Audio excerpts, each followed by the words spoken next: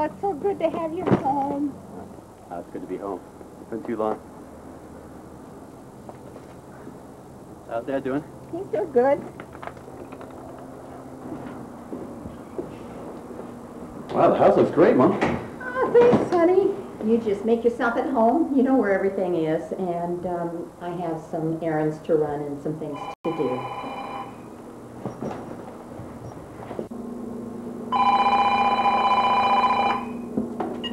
Hello. Hi, honey. No, I plan on telling him. I just want to choose the right moment.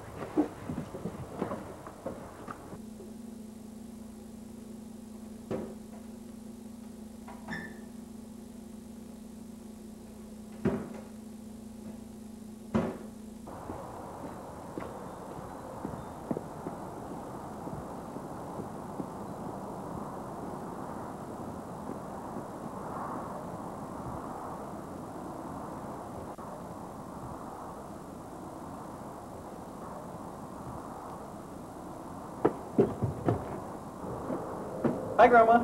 Hi, Jim.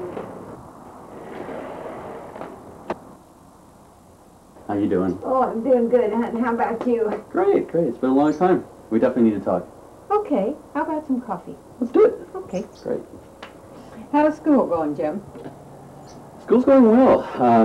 It's crazy. I got 2 quarters left till I graduate, you know, until I'm out in the real world, and I don't know what I'm doing with myself. I gotta prepare for, you know, interviews and think about internships and that kind of stuff. And to be perfectly honest, I'm scared. I don't know what I'm gonna do with myself. Oh, don't worry. That's perfectly normal, natural. That's just the way it is when you get to be this age. And I don't blame you. I'd be scared silly.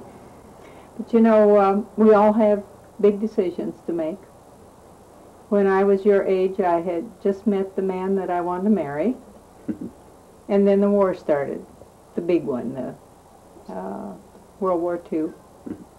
And we had to make the decision about what we wanted to do. Did we want to get married and then he'd go off to war? Or did we want to wait? He'd go off to war and we'd wait and see if he came back. Right. And we decided we didn't want to take that chance, that we wanted to have what time we could have together. So we made the decision we'd go ahead and get married. And he went off to war. He came back. Everything worked out fine. Yeah, yeah. But that's just an example of the fact that you have these big decisions, you have to make them, and then you live with the results. Let me pour you some coffee here. See if I can pour without spilling. I'm not a very good coffee maker, Jim.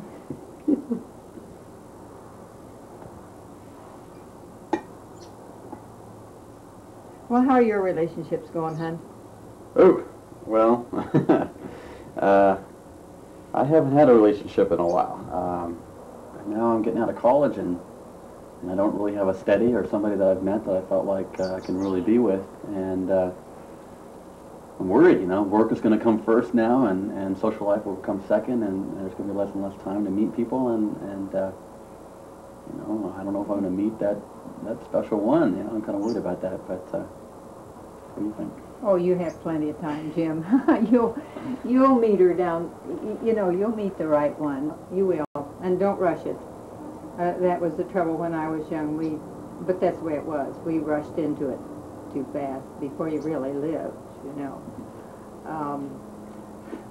I was engaged when I met the fellow I was going to marry, so that gives you an idea of what relationships can be. And I liked him a lot, but then I met this other fellow who was just right, you know? So I wrapped up the engagement ring and sent it back. We were married, the war came, and I was alone for several years, and then he came back and proceeded well. Yes. These days you talk about how everyone needs to have an open line of communication. Communication is supposed to be a #1 priority in the relationship, and that's the heart of a relationship, and the communication lines have to be open. How was your relationship in terms of Well, that? you know, the talk of communication is all new talk, psychological talk about communicating. On some things we communicated okay, but I wouldn't say our communication was real good, because men are different from women. It's hard for a woman to understand where a man's coming from, and vice versa. But there was one thing I did learn, Jim, that if he could put up with all of my little frailties and my idiosyncrasies and everything, I could put up with his. And that worked out pretty good. Because when I'd get upset with him, then I'd think, now wait a minute, what am I doing that's upsetting him? And that straightened me out right away. So remember that. Communication's fine, work at it, but just remember that you're different. And if she can put up with you, you jolly well better put up with her. Can you remember that? I can remember that. Okay. Yeah.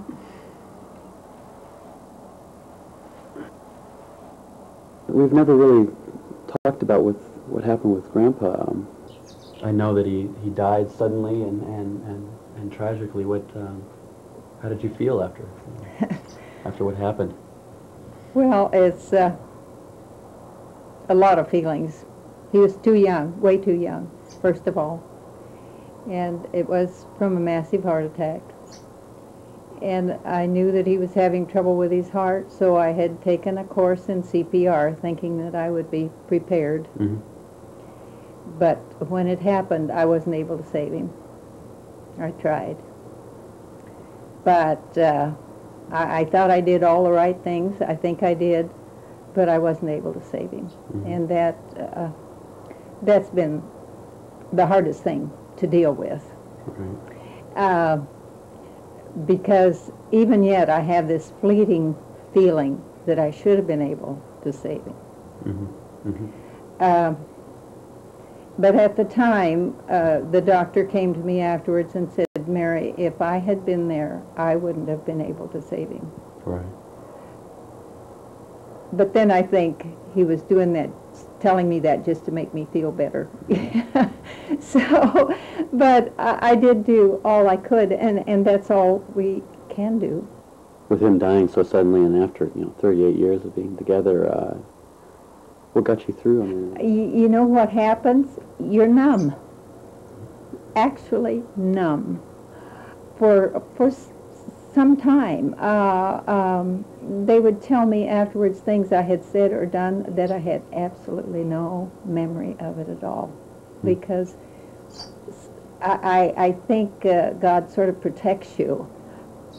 The thing that's helped, another thing that's helped me is the fact that when I'd get to feeling bad or when I couldn't handle something that came up, I would stop and think, now, what would he want me to do? What would my husband want me to do? And that helped me immeasurably, because it seemed like it would give me an answer. For one thing, he would feel really bad if he thought I were sitting around crying and feeling sad. He wouldn't want me to do that. So I tried not to do that because I knew he wouldn't want that. When there were any big decisions, I would try to think the way he would think it through and what he would do, and then that's what I would do. And that really helped a lot. Yeah, that... do you feel like he's still close by? Oh, yes. Part of you, or? Yeah. Yeah. I feel like heaven's very close. I feel like I could almost reach through and touch him. I have to admit, I'm I'm kind of worried because, you know, I'm getting older, and you only have, you know, a certain amount, a limited amount of time with them, and you're afraid to be on your own. You know, you're scared to live life without their guidance. You know, and I just don't know what I could do without Mom or without you. And what you're given extra strength at that time. You truly are. I can tell you that from experience. You are given strength to handle things. And it's a part of life. Dying is a part of life. So as you get older, you learn to accept this. And you don't think of it with this terrible fear.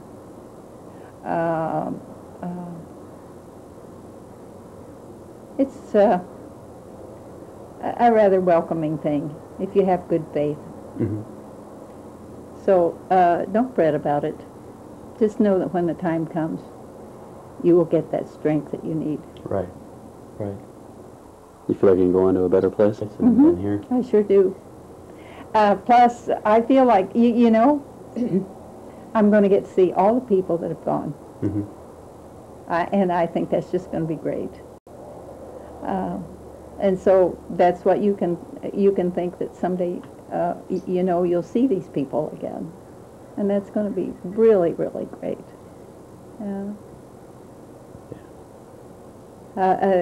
I don't know whether, the story about the ship that set sail, and the person is on board, and he looks back, and the people are all waving goodbye. Right.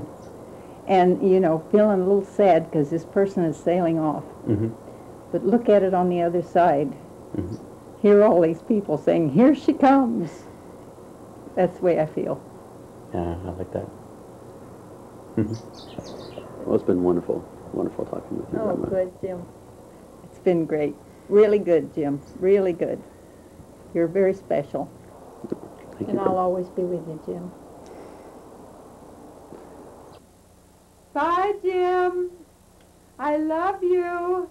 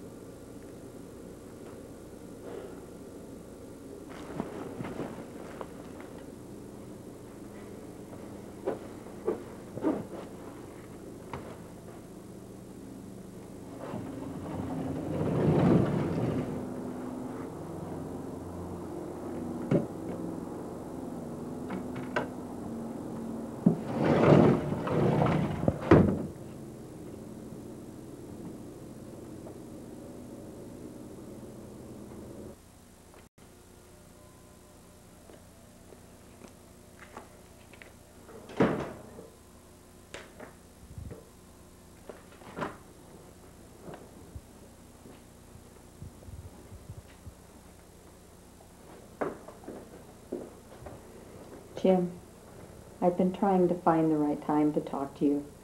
There is no right time, but Grandma has passed away. Yeah, Mom, I know.